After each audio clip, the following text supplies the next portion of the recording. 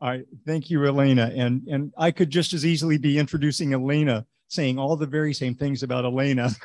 Thank you, Elena.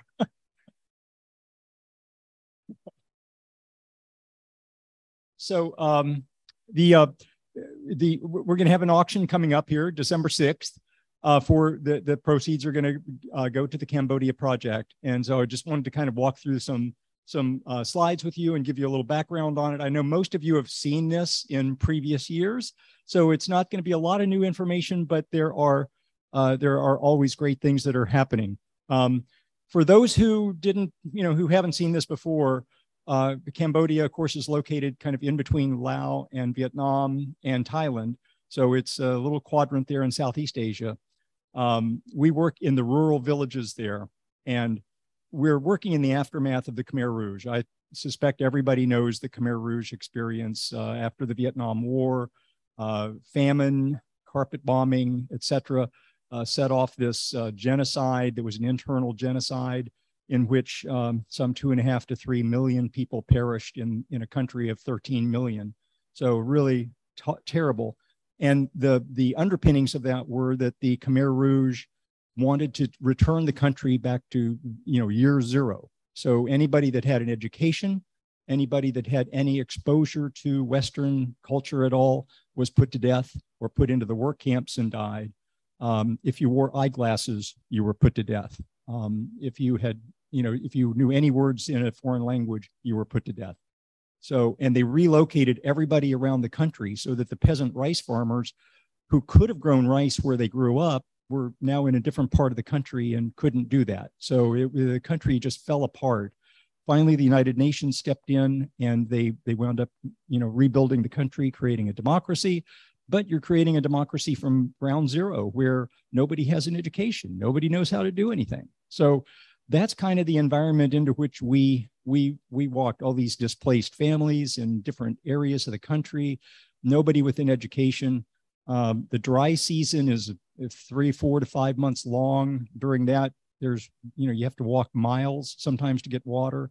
Elena took this picture in one of our early trips, young boy walking miles to get water.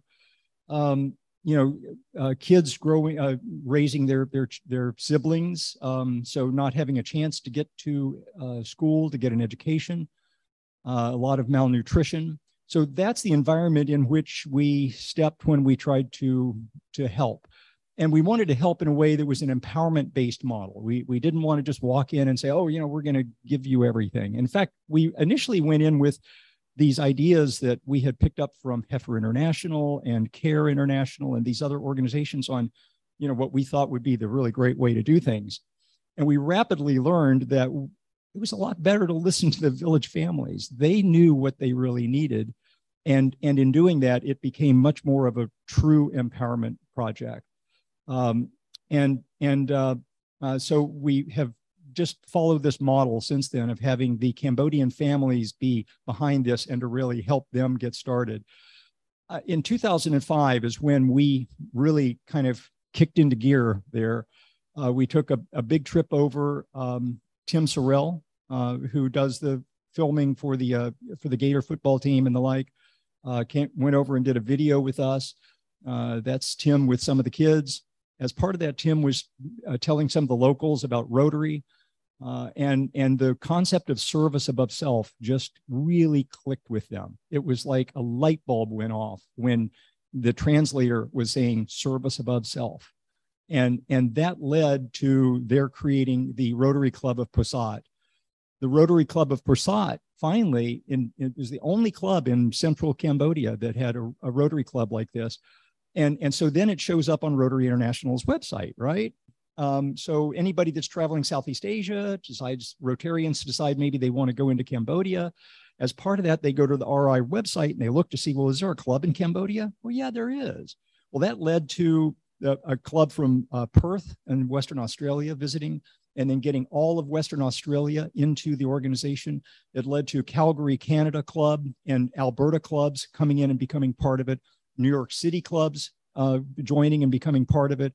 And it has grown now to where we have more than 120 Rotary clubs around the world that have been part of the program to date. So, and that all started right here at this club. So I think everybody ought to give yourselves a hand, because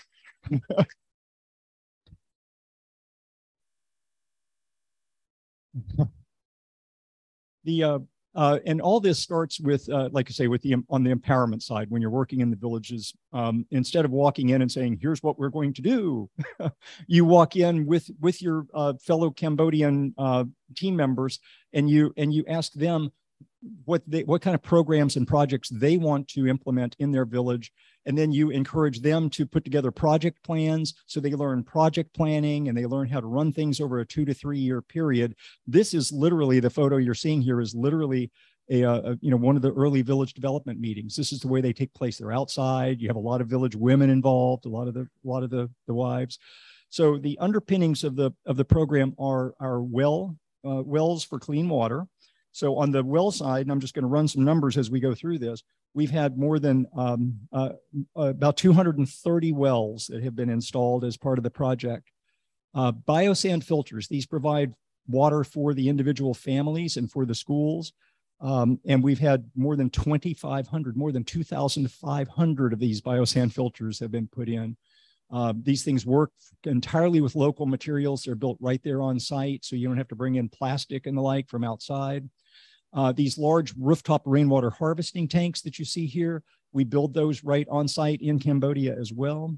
We've had almost 450 of those that have been installed, and they're put in many of the community schools and preschools. We have an animal pass-on program, which did come from Heifer International. So everything from chickens and pigs to cows wind up being, and water buffalo wind up being part of the pass-on program. And that empowers the families. The families are actively involved in every one of these projects in the program, and especially in the animal pass-on. They create self-help groups, 3 or 4 to 5 families. They pass the progeny of the animals on to other family members in others in their group. And then each village actually winds up helping another surrounding village when this thing expands. Agriculture is the underpinning of the income part of this. The families have to be able to make enough money to keep their kids in school. And so agriculture is a really big component of it. They do sweet potato, they do corn, they do all sorts of alternative crops they can take to market and make significant money from it. So the empowerment model that we have really has these 2 sides, 2 levels to it. One is the community development that I've been talking mostly about, which is the water, the sanitation, the income generation. Then the other side is education. For long term, to actually make a generational change in a country, you've got to be able to have the kids make a difference. And that's where the very first village development committee we had in the very first village in which we worked, the mothers in the village surprised us. We thought they were going to say priority number 1 is latrines or water or something. Priority number 1 for them was to get a preschool so that they could actually work during the day and keep their work in the fields and keep their kids safe and have their kids get an education. So that started the preschool program, and we've had numerous preschools in most of the villages in which we work since we started. There's a hot meal program as part of that. So the kids, some of the mothers get together and create a hot meal for the kids during the preschool part. Those lead into community schools.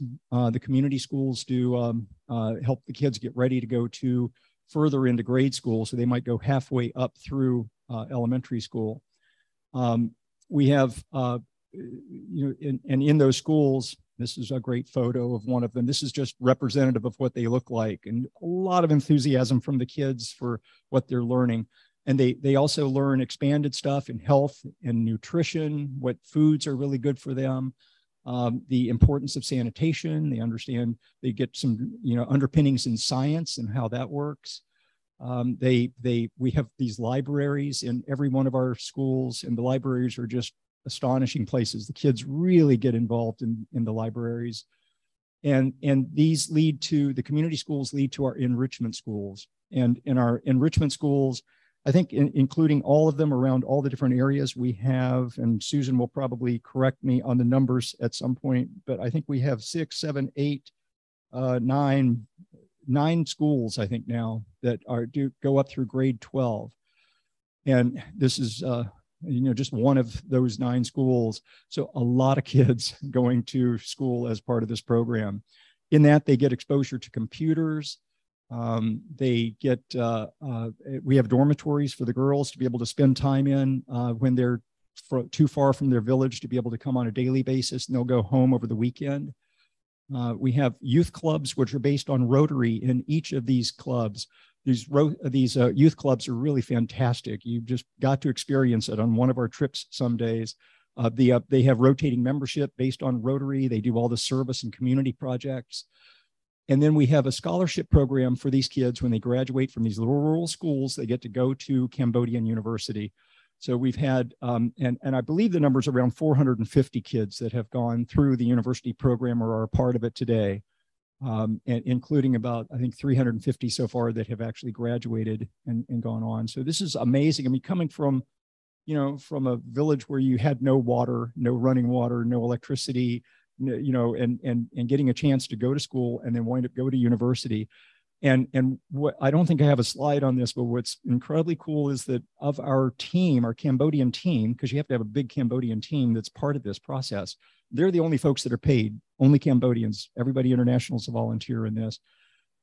Of those Cambodians, more than half of them are graduated kids who started as little kids with us, grew up, went to university, and have come back and are now part of the program and running the program.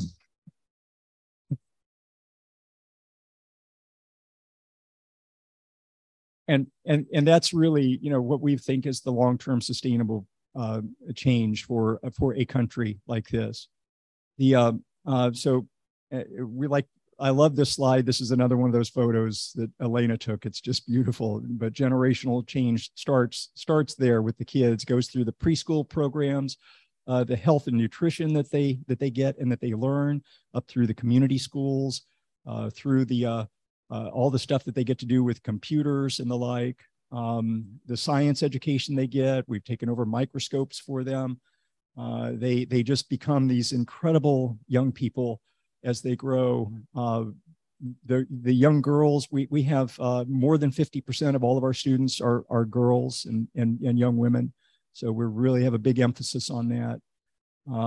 And the youth clubs get this sustaining leadership that allows them to come back and do great things.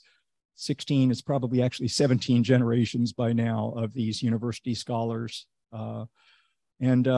We empower women as part of this program. We empower families as part of this program, empower the young people as part of it. And honestly, we're empowering all the Rotarians that are part of this, because that's, at the end of our lives, this is what matters, is giving back and making the world a better place. And this is just a representative shot of one of our trips. We have trips coming up in January and February. We'll be leading 56 Rotarians from around the world in January, and then another 36 in February, as we go through the programs and the projects and meet all these kids and get out into the villages and meet the families. And so with that, I'm going to invite Elena and Susan to come up here quickly and just be with me for the last 5 or 10 minutes as we talk a little bit about wrapping up on this. Oh.